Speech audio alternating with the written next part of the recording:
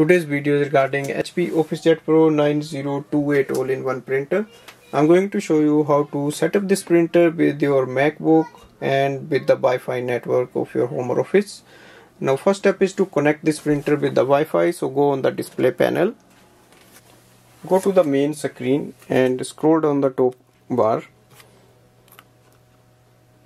Click on the setting icon. Now click on the network setup. Click on the wireless settings and click on the wireless setup wizard. It will search for the available wireless networks in its range. Now select the network we want to connect it. Enter the password of this Wi-Fi network,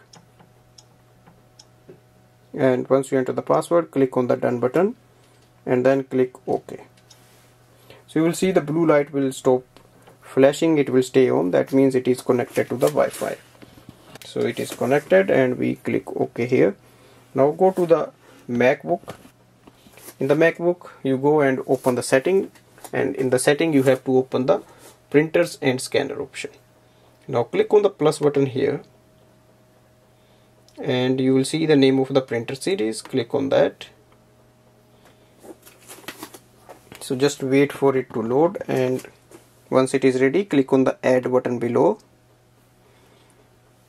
Instantly it will add up here and you will see your printer is online with the green light here, and you have option for the print scan.